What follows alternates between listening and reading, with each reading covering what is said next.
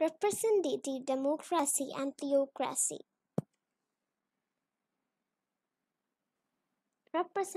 Representative democracy.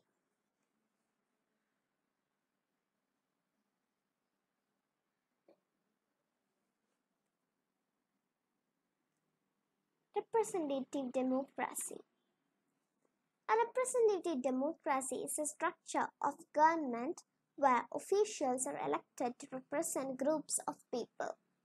These officials then vote on policies, laws, and other items of government business on behalf of the people, so that the general population doesn't need to vote on every separate issue as they would in a direct democracy.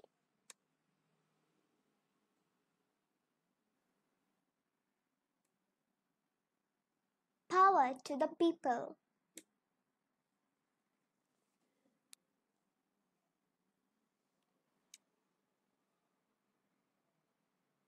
Democracy. People, rights, majority, voting, individualism, politics. These things are known as democracy.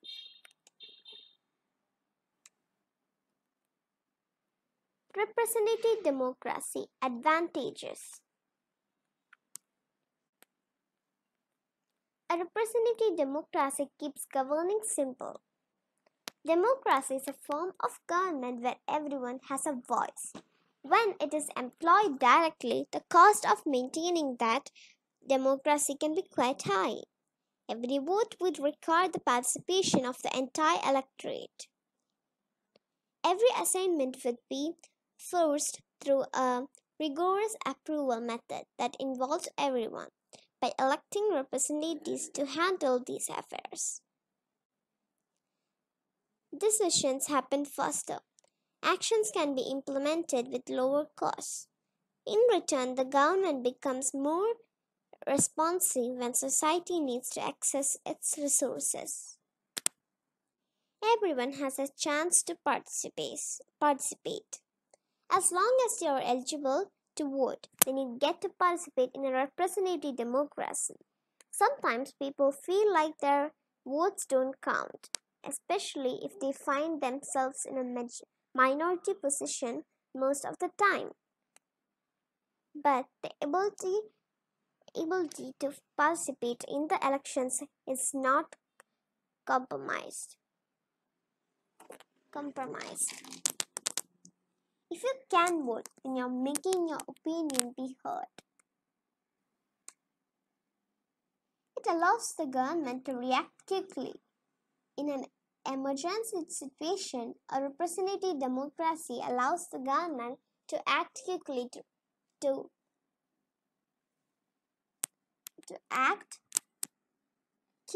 respond. To act in an emergency.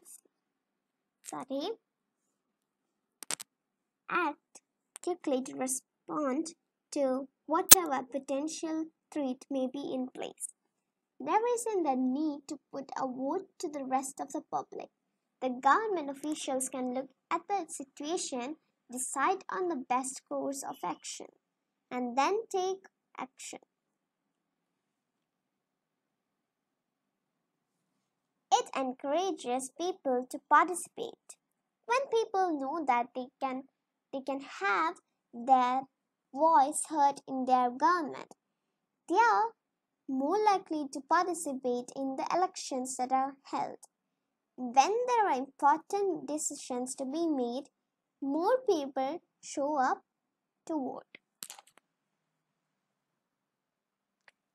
It still gives power to the people.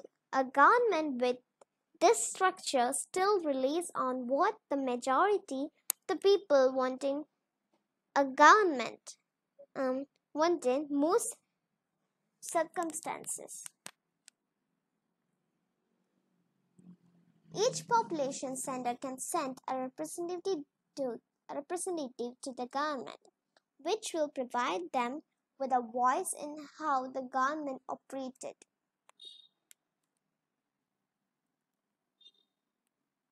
Everyone benefits. Some people are highly engaged in the political process, within a representative democracy. Some people are not engaged with the process at all.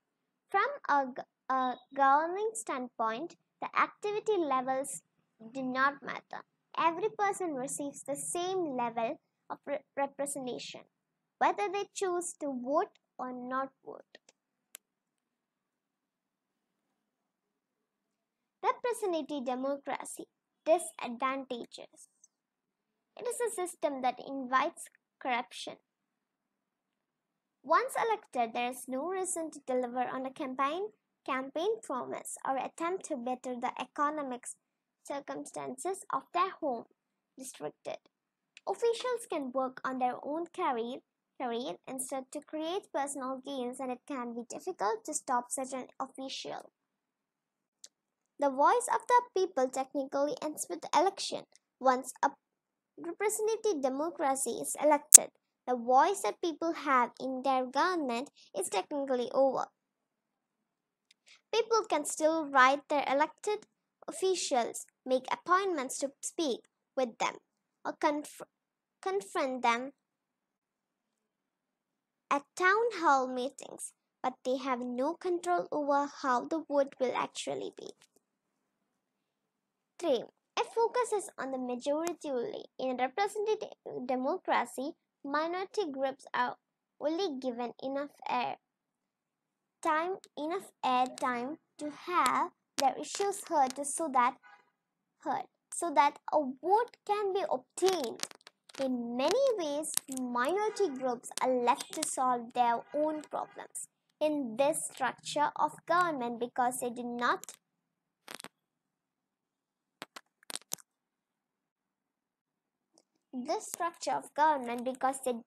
have the voting power to overwhelm the majority.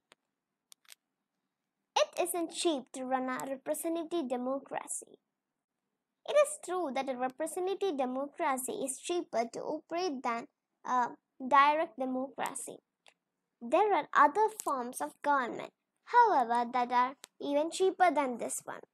Nearly $2 billion is spent on presidential elections in the United States, which is a constitutional federal representative democracy.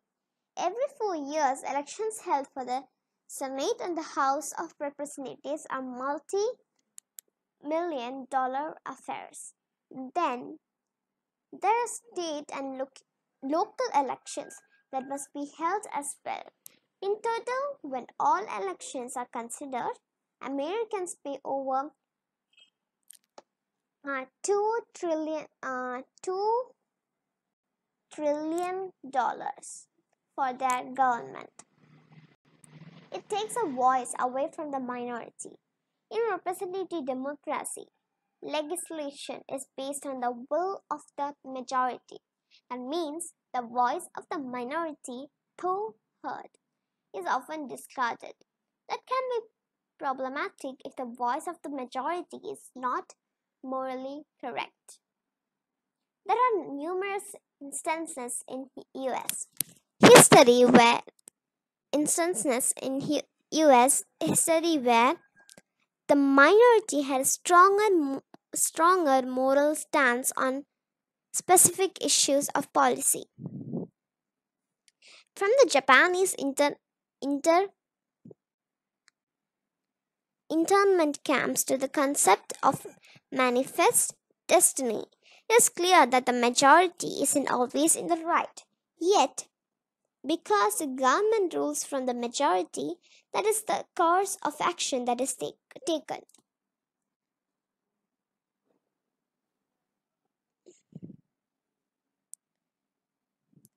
Now, representative democracy is over. Now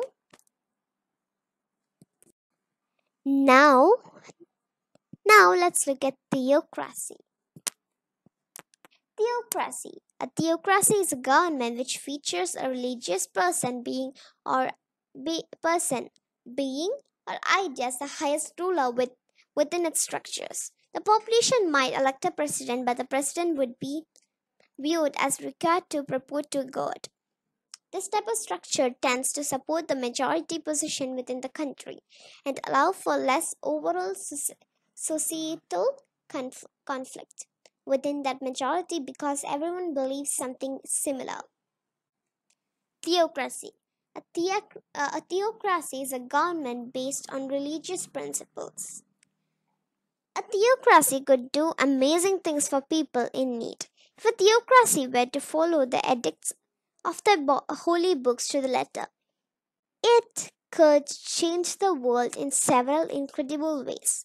Hunger could be eliminated because neighbors would share that with neighbors. Everyone could have access to proper health care. No one would be living in poverty unless they consciously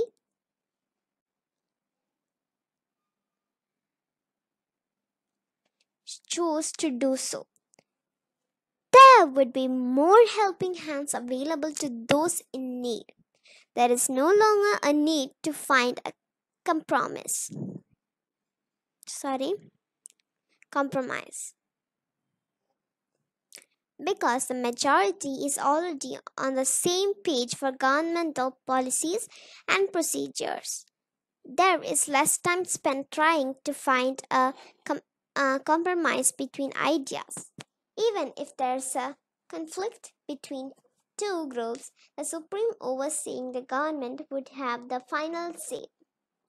People would come together, pray or worship, and come away with a common goal.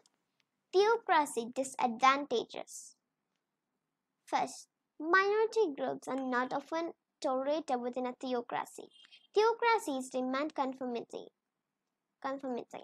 One may be allowed to believe in a variation of the overall religious beliefs that form the backbone of the government, but not in something completely different. In a Christian theocracy, being a Baptist or a Catholic might be allowed, but being a Muslim may not be allowed. It is a governmental structure which encourages discord. In a theocracy, because a religious being or good is the head of the government, discord is invited within the population. These religious ideas are supernatural, even if a human is representing themselves as a god, so it becomes difficult to question the ideas that become from such a governmental structure. If you question the government, you question God, and that's a battle the faithful within a theocracy will not allow someone to win.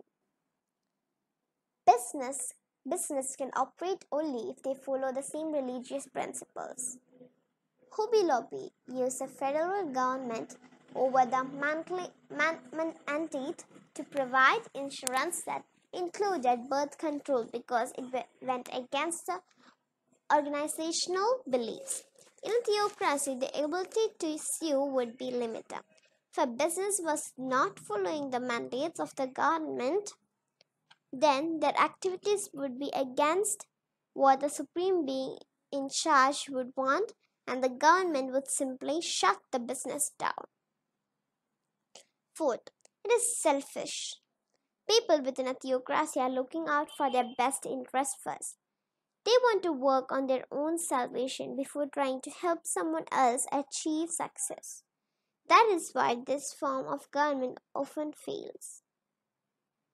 The humans at the top of the government have the most power to ensure their own salvation.